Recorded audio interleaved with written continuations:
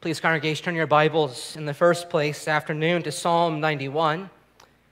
We'll look at a couple passages together. The first from Psalm 91 and the second from Revelation chapter 12. In connection with our ongoing study of the doctrines set forth in our confession of faith, you'll recall from last time that we started to consider the doctrine of creation. But last time we gave our attention especially to God's creation of the visible, physical world. And so this afternoon we direct our attention to God's creation of the invisible, the spiritual world, namely that of the angels and their many hosts. So first of all, Psalm 91, this is God's holy word. He who dwells in the shelter of the Most High will abide in the shadow of the Almighty. I will say to the Lord, my refuge and my fortress, my God in whom I trust. For he will deliver you from the snare of the fowler and from the deadly pestilence. He will cover you with his pinions, and under his wings you will find refuge. His faithfulness is a shield and a buckler. You will not fear the terror of the night, nor the arrow that flies by day, nor the pestilence that stalks in the darkness, nor the destruction that wastes at noonday. 1,000 may fall at your side, 10,000 at your right hand, but it will not come near you. You'll only look with your eyes and see the recompense of the wicked. Because you have made the Lord your dwelling place, the Most High, who is my refuge, no evil shall be allowed to befall you, no plague come near your tent. For he will command his angels concerning you to guard you in all your ways. On their hands they will bear you up, lest you strike your foot against the stone. You will tread on the lion and the adder, the young lion and the serpent, you will trample underfoot. Because he holds fast to me in love, I will deliver him. I will protect him because he knows my name. When he calls to me, I will answer him. I will be with him in trouble. I will rescue him and honor him. With long life I will satisfy him and show him my salvation. Let's turn also to Revelation chapter 12.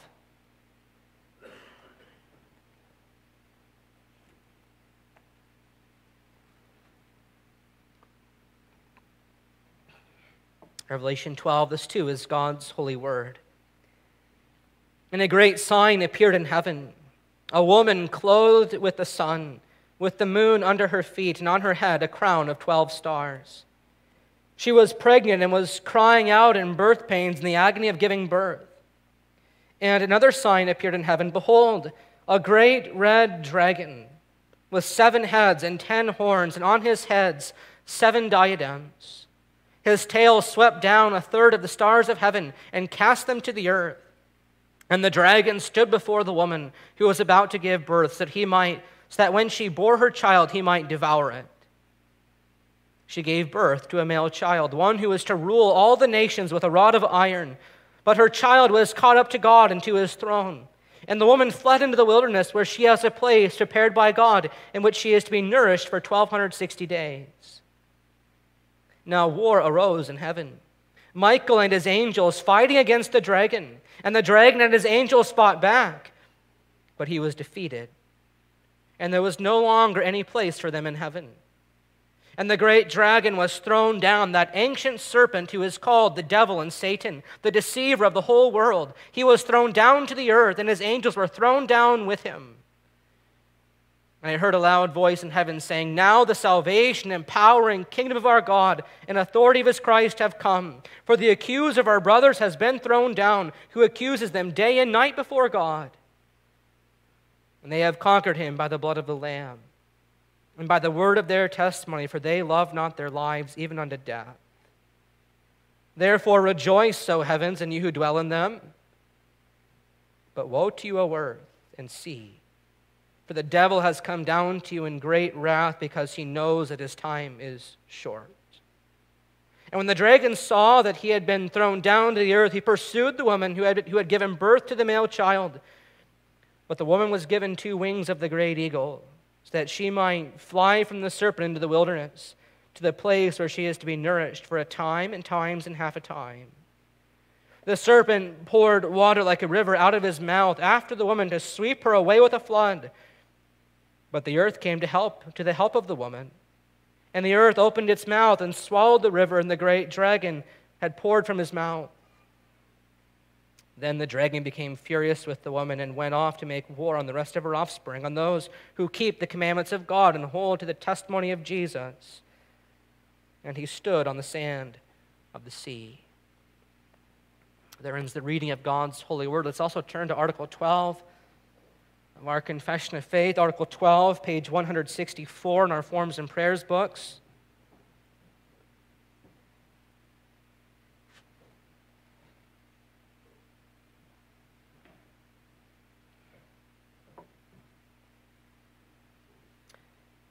We dealt especially with the first three paragraphs last time, and I'll deal with the second three this afternoon, but we'll start at the beginning of the article.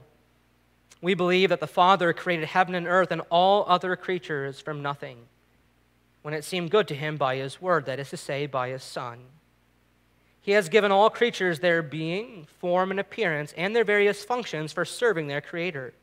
Even now he also sustains and governs them all according to his eternal providence, and by his infinite power, that they may serve man, in order that man may serve God.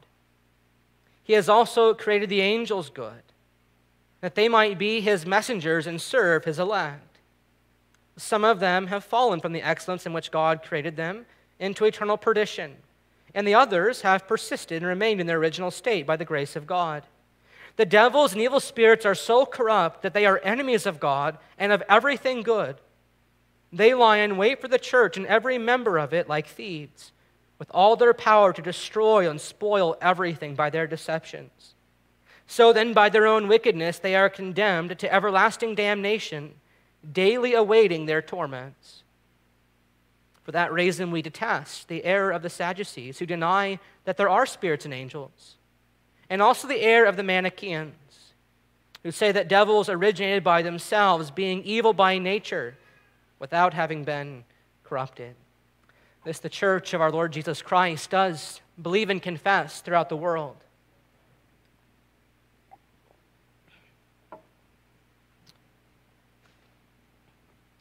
Dear congregation of the Lord Jesus Christ, you may recall that we began our study of the doctrine of creation last time by asking ourselves the question, if the foundations are destroyed, what then are the righteous to do? And as we sought to answer that question from the Word of God, we considered some of the various ways in which the foundations are indeed being destroyed in our society and world. For we live in a world that is in such enmity against God that it denies the existence of God altogether. And so men and women, we heard, have become gods to themselves. And so I said that in that sermon just by way of illustration that we now live in a world that says, for example, men can be women and women can be men. And we live in a world where same-sex unions are so normalized and promoted that whoever would dare to suggest otherwise is, well, just a prude and a bigot. And so we as the little church living in the big world find ourselves, don't we, in this constant and real struggle between standing for the truth of God's word against all the lies of the world. But now as we come to the latter portion of Article 12 of our confession, we're reminded that this struggle in which we find ourselves is simply the outer workings of an even greater struggle. The struggle behind the struggle, which is also being waged even now between the forces of light and the forces of darkness. Revelation 12 gives us a window into that struggle. There we read about the great red dragon who is Satan trying to devour the woman who is the church of Jesus Christ. John tells us how he saw Satan's tail sweep down a third of the stars of heaven, expressive language for Satan's attack on the good order of God's creation. And John tells us how even after the woman fled into the wilderness to that place prepared for her by God, a great war arose in heaven, Michael and his angels fighting against the dragon. There is a struggle behind the struggle. There is a struggle that's going on not only in this visible world, which we can see with our eyes, but also in the invisible, which we cannot see with our eyes. You may recall back from our series, the book of Daniel, how in the 10th chapter of his prophecy, God gave Daniel also a window into that greater struggle. There in that chapter, we read about how Daniel was mourning for 3 weeks, mourning over the state of the church and distraught about the future of the people of Israel. And he says, in the 3rd year of Cyrus, king of Persia, I, Daniel, was mourning for 3 weeks. I ate no delicacies, no meat or wine entered my mouth, nor did I anoint myself at all for 3 weeks. But then you may recall what happened on the 24th day of the month as he was standing by the riverbank. Daniel lifted up his eyes to heaven and he saw a figure like that of a man clothed in linen. His face had the appearing of lightning, his eyes like flaming torches, and the sound of his words was like the sound of a great multitude.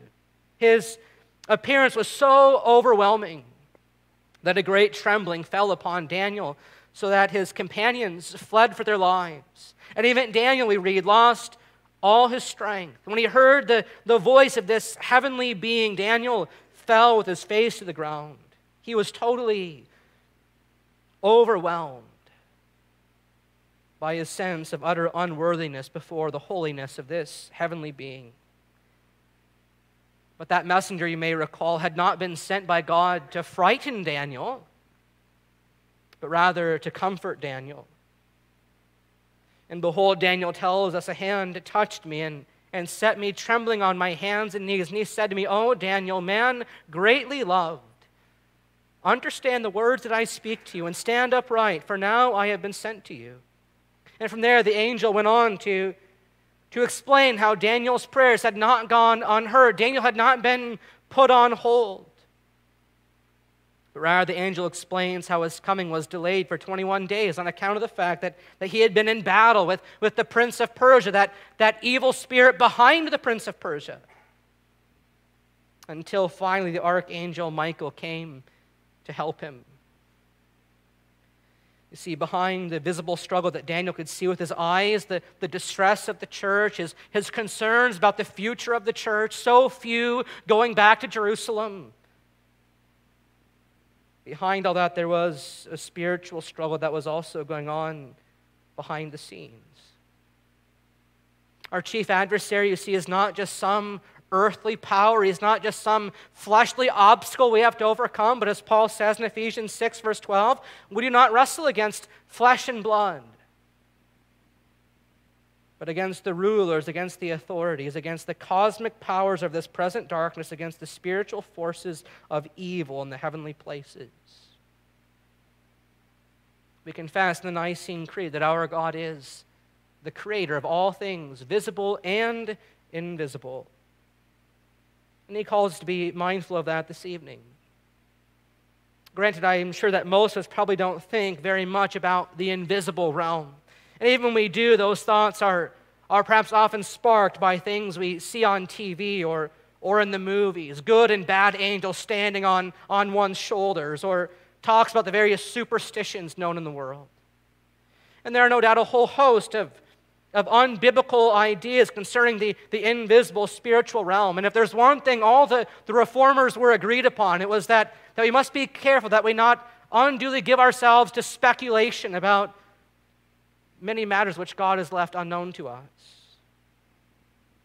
For we, says one pastor, cannot probe the invisible realm and bridge this chasm, but the Word of God does do that for us to some extent. And as we study the Word of God concerning these matters, we are actually greatly encouraged to look to the Lord all the more, to pray to Him, and to rest in the knowledge that there is indeed Christian victory and Christian triumph, not only in the struggle that we can see, but also in that greater struggle that we cannot see. The struggle behind the struggle, as Revelation 12 so powerfully reveals to us. For as the psalmist says, he who dwells in the shelter of the Most High will abide in the shadow of the Almighty. Which is to say that those who abide in God don't need to live in fear of the enemy, be he visible or invisible. because the Lord is their refuge and their fortress, their God in whom they trust. And so while we, of course, recognize there is a great deal that we do not know about the angels, what we do know for sure is that God commands them concerning us. They are his messengers, faithful servants whom he created to serve his elect. And so understanding concerning angels begins with that basic confession in the first place, that they are indeed his created angels. They are fashioned by God. They are his heavenly creatures. As our confession says, we believe that the Father created heaven and earth and all other creatures from nothing. And we believe that it is God who gave to each creature its being and form and appearance, as well as its function, in order that all things might serve him in his glory. And this, of course, includes also the angels, as we confessed here in Article 12. In the beginning, when God created the heavens and the earth, he also created this heavenly host of angels. Each angelic being was fashioned by God to serve God. As Genesis 1 tells, when God had finished all his created work, he saw that it was all very good.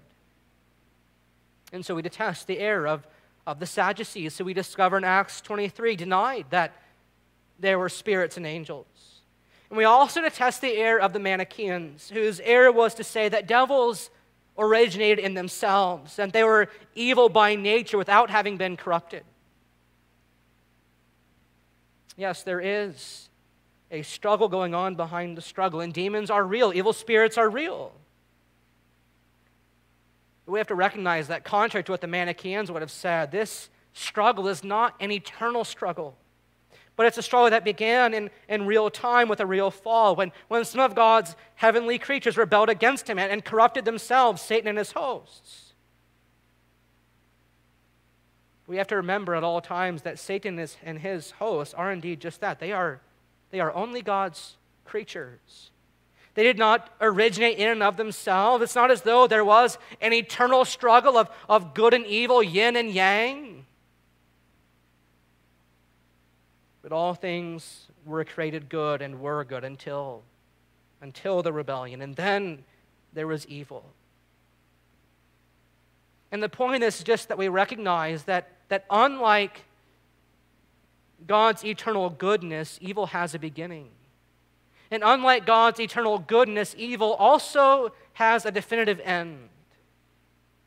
For no creature, no matter how powerful it may be, is more powerful than the God who created it. Angels, whether good or bad, are just creatures created by God to serve God and to bless God. That was their original purpose. And so we sing those words in Psalm 103, "Bless him, ye angels, wondrous in might. Bless him, ye servants, who in his will delight." We could have sung also from Psalm 148, where the psalmist says, "Hallelujah, praise Jehovah. From the heavens, praise his name. Praise Jehovah in the highest. All his angels praise proclaim." To quote John Calvin, since the angels are God's ministers, ordained to carry out his commands, there should be no question that they are also his creatures.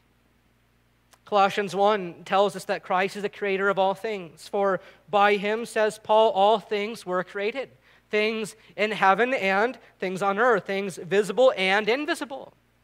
Whether thrones or dominions or rulers or authorities, all things were created through him and for him.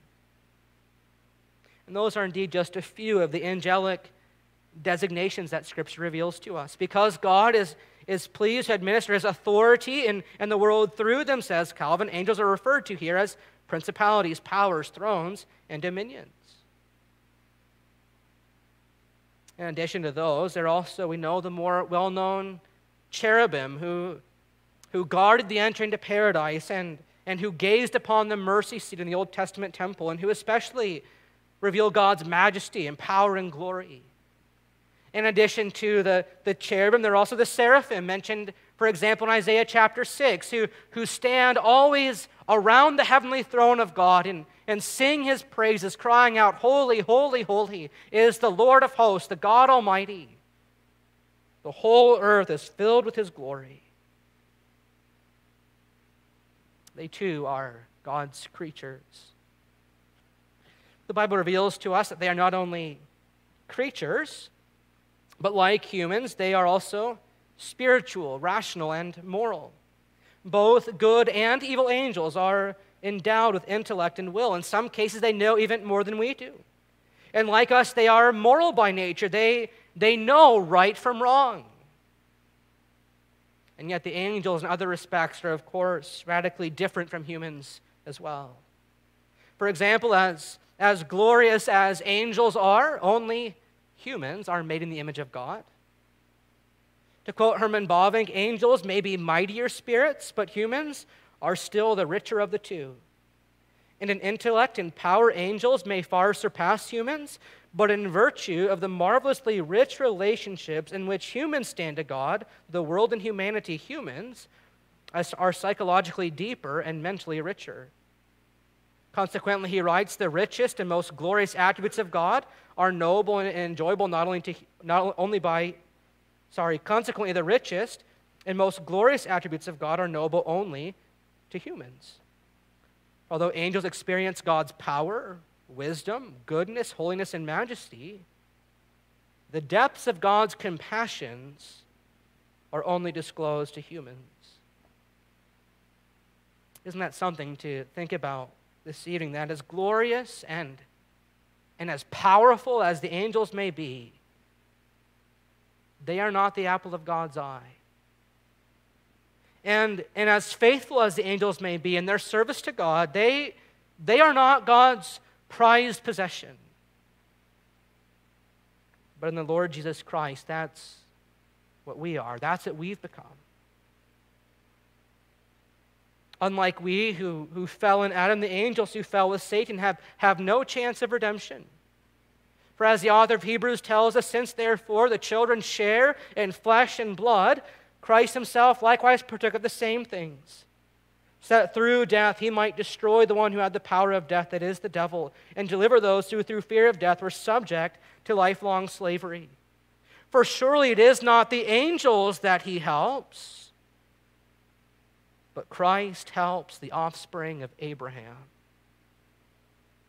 The angels are glorious, heavenly creatures for sure. Even now, they stand before the throne of God and they worship God and give him glory.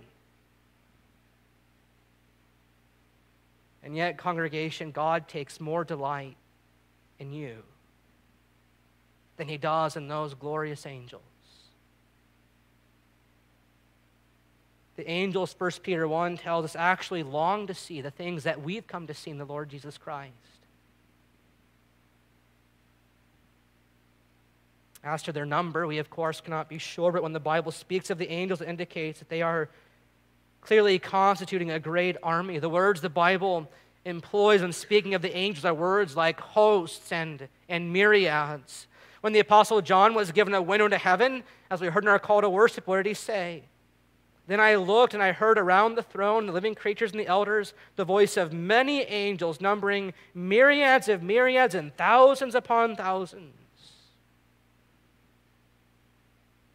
And so despite what our secular world would have us to think, these heavenly creatures are indeed every bit as real as we are. They are God's heavenly creatures, fashioned by God, assigned their functions by God. God's heavenly creatures. We consider in the second place tonight, though, why did God create them? And our confession gives us the Bible's answer. He created angels good, that they might be his messengers and serve his elect. We see this all throughout the Bible, don't we? Many angels, by God's grace, have indeed remained there in their original state, as the Belgic Confession says. And so, how often aren't God's faithful angels employed in the service of the story of salvation? The angels were there already after the fall, guarding the garden to remind our first parents that the Christ must come for communion to be restored. And at some of the key points in the history of our salvation, we see that the angels were employed by God to make that salvation known. It was an angel who appeared to Zechariah in the temple saying, behold, your wife Elizabeth, barren after all these years, she will give birth to a son. And he will make ready for the Lord a people prepared for Christ. It was an angel who appeared to Mother Mary. So the shadow of the Almighty shall overcome you, shall overpower you, and you shall conceive and give birth to a son, the Lord Jesus Christ. At the time of our Lord's birth, it was an angel who appeared to the shepherds watching their flocks by night and who said, behold, I bring to you good news and of great joy that will be for all people. For unto you is born this day in the city of David a Savior, who is Christ the Lord. It was angels who declared to the women that Christ had raised from the dead. It was angels who explained to the disciples at Christ's ascension that Christ was surely coming again. And so the Bible shows us that it is their chief aim to bring glory to God by serving his elect. And so they went into the heart of those pagan cities of Sodom and Gomorrah to rescue Lot and his family and to warn them of the coming destruction. When Elisha's servant in 2 Kings 6 was filled with fear at the sight of the Syrian army, and when he said, alas, my master, what are we to do? How did Elisha respond? He said, do not be afraid, for those who are with us are more than those who are with them. Then Elisha prayed and said, O Lord, please open the eyes of my servant so that he may see. And the Lord did just that. He opened the eyes of the young man, and he saw, and behold, the mountain was full of horses and chariots of fire all around Elisha. An army of angels was protecting them. It was an angel who comforted Daniel, as I said earlier on, who gave him strength to stand on his own 2 feet, who declared to Daniel that there was a greater struggle going on, but that God was winning that struggle. And so it was also in the days of Jesus. Matthew, for example, tells that after Jesus withstood the temptations of Satan in the wilderness, the devil left him. And behold, angels came and were ministering to him. And so it was also at the end of his earthly ministry that as our Lord prayed in the Garden of Gethsemane, let this cup pass from me, yet not my will, but thy will be done. Luke says, and there appeared to him an angel from heaven, strengthening him. And by the Spirit of Christ, the psalmist says to the church of Christ, he says to you and to me, that God will command his angels concerning you to guard you in all your ways. Commenting on this verse, John Calvin writes, this is added by the psalmist expressly with the view of removing any fears which might arise from our infirmity. God in this psalm, you see, is bending over backwards, as it were, to show us that in this great struggle between the kingdom of light and the kingdom of darkness, we don't need to be afraid at all. In verse 2, the psalmist describes God as being like a fortress all around us. In verse 4, he describes God as being like a mother hen whose wings overshadow us and keep us safe, as they did the woman in Revelation 12. In verses 5 to 10, he describes God as being like a shield all around us, protecting us from arrows and plagues. But when even all these attempts to encourage us have been tried, says Calvin, and when God finds that we still linger and hesitate to approach him and cast ourselves upon him, he next makes mention of the angels and holds them forth as guardians of our safety. As an additional illustration of his indulgent mercy and compassion for our weaknesses, says Calvin, God represents those whom he has ready for our defense as being a numerous host. He does not assign just one solitary angel to each saint, as some talk about and describe guardian angels, but God commissions, says Calvin, the whole armies of heaven to keep watch over each and every individual believer. The angels, says the author of Hebrews, are indeed ministering spirits sent out by God to minister to those who are to inherit salvation. They are God's messengers of good news. In Luke 15, we discover that they rejoice in heaven, even when one sinner repents of his sins and looks to Christ in repentance and faith. Such is the ministry of the faithful angels, who are indeed God's holy servants. But what about the fallen angels? What shall we say about them? Well, the fallen angels, as we've already heard, are also created by God. They were at one time good and part of his good creation. But in sin, they rebelled against God and became his hostile enemies. As our confession says, some of God's angels have fallen from the excellence in which God created them into eternal perdition. Not much is said in the Bible about the nature or the manner of their fall, but the 6th verse of Jude tells us that they chose to leave their proper dwelling. 2 Peter 2:4 says that God did not spare those angels when they sinned, but cast them into hell and committed them to chains of gloomy darkness to be kept until the judgment.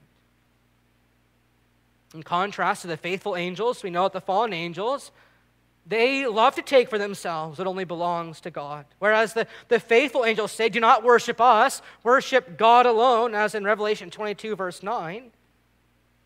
The fallen angels do just the opposite. They seek their own glory.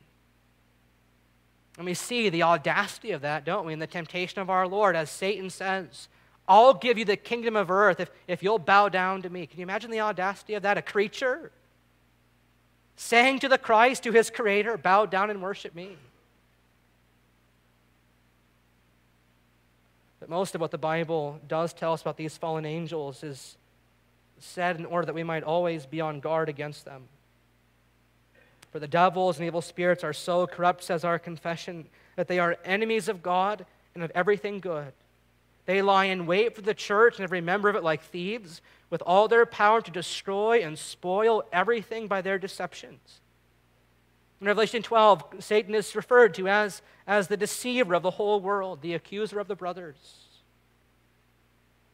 For being in constant revolt against God, writes Louis Burkhoff, they seek to blind and mislead even the elect and to encourage sinners in their evil. And this is why the Apostle Peter warns us, saying, be sober-minded, be vigilant. For your chief adversary, the devil, prowls about like a roaring lion, seeking whom he may devour. Resist him, firm in your faith, says the Apostle Peter.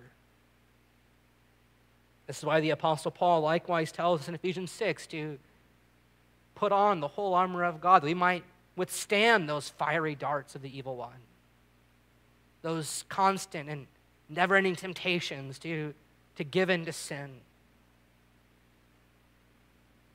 The fallen angels hate God, and they hate the church of God, and so their chief aim and ambition is to destroy and to poison the apple of God's eye. And so the demonic is certainly not something to make light of or to toy around with. We do well to take to heart what John writes in Revelation 12, but woe to you, O earth and sea, for the devil has come down to you in great wrath, because he knows that his time is short. Then the dragon became furious, verse 17, with the woman, and went off to make war against the rest of her offspring, on those who keep the commandments of God and hold to the testimony of Jesus. Yes, we need to be sober-minded and vigilant against that chief adversary, the devil. But we must also not be given over to fear. For these fallen angels are, at the end of the day, only creatures, and they too, like all creatures, are under God's power. As we see, for example, in Job, chapters 1 and 2, Satan himself can do nothing unless God permits him to do it. Again, writes Louis Burkhoff, they are lost and hopeless spirits. They are even now chained to hell in pits of darkness. And although they are not yet limited to one place, they drag their chains with them wherever they go. Even Satan himself knows that his time is short. For the kingdom of this world has become the kingdom of our Lord and of his Christ.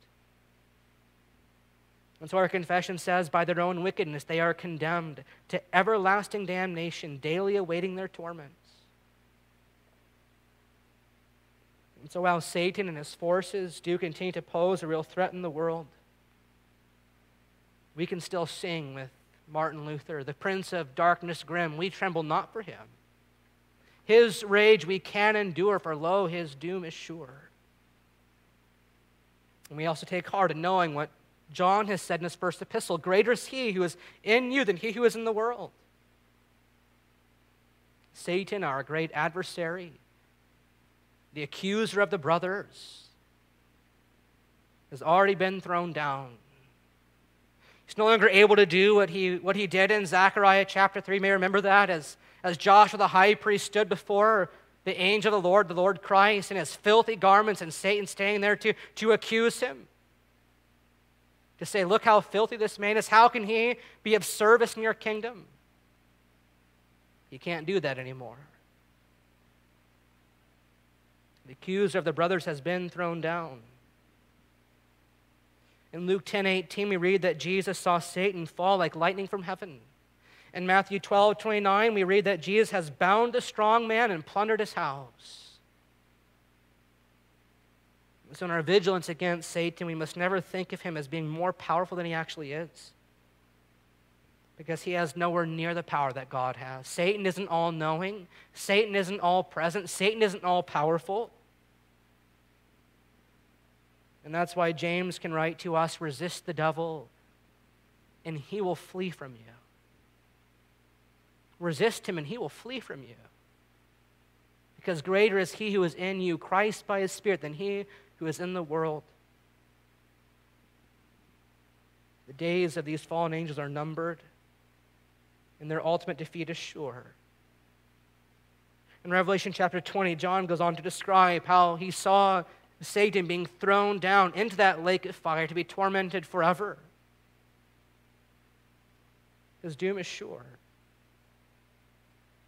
And then, of course, the same destination for all those who do not know God, who do not place their trust in God. They too will face that just wrath of God.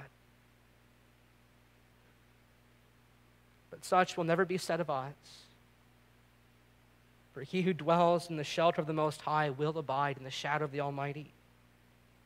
And until that great and awesome day, God says, no evil shall be allowed to befall you, no plague come near your tent. For God will command his angels concerning you to guard you in all your ways.